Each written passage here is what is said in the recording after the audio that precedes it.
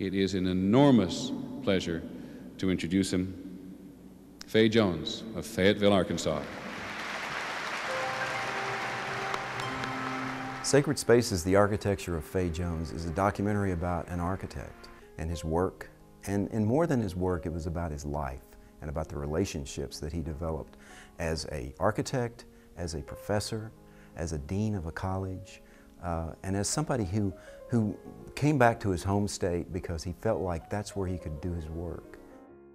In the filming of it, how do you make architecture look as attractive on video and film as it looks when you're standing there looking at it? And how do you do justice to this great man's work? Photographing a documentary about an architect is kind of scary, because you realize when you walk into the buildings that Fay Jones designed that there's no way that a video camera is going to be able to portray what it's really like to walk through those spaces.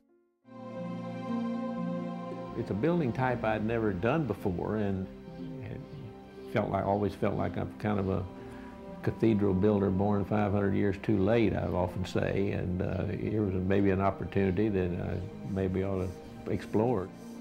So this being a meditation chapel, a non-denominational meditation chapel, there should be some kind of transcendental feeling. There should be some mystery to the thing.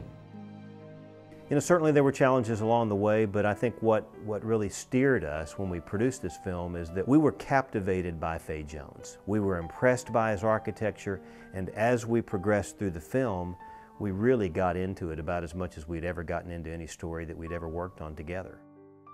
You want to honor the man and with the visuals, and so the challenge was just trying to compromise and come up with a style that would capture the buildings in a way that people would maybe begin to understand how great they are.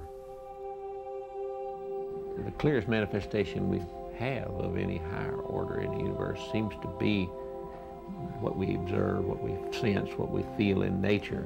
Somehow we seem to get very special feelings and think on a higher order of things when we have that kind of atmosphere. I find it inspirational to uncover interesting stories, captivating stories, sometimes unusual or curious stories that intrigue me, make me want to find out more about them, and are stories that most people don't know anything at all about. My inspiration comes from the story and from the people that you meet when you're doing a documentary. You realize how passionate they are about what they're doing, and their passion kind of rubs off on you, and you realize that you owe it to them to tell a good story.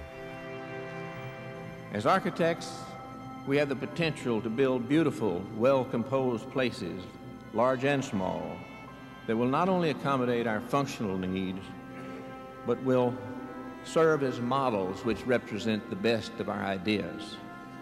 We have the power and the responsibility to shape new forms in the landscape, physical and spatial forms that will illuminate and will nourish and will poetically express our human qualities at their spiritual best. Architecture is invention, is innovation, but it is also remembering.